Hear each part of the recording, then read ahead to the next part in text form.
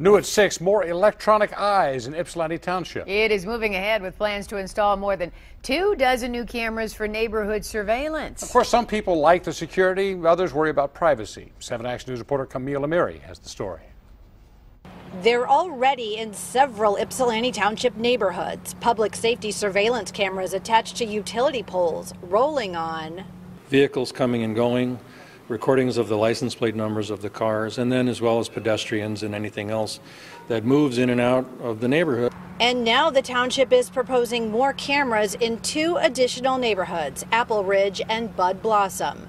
The cameras are already in the West Willow neighborhood.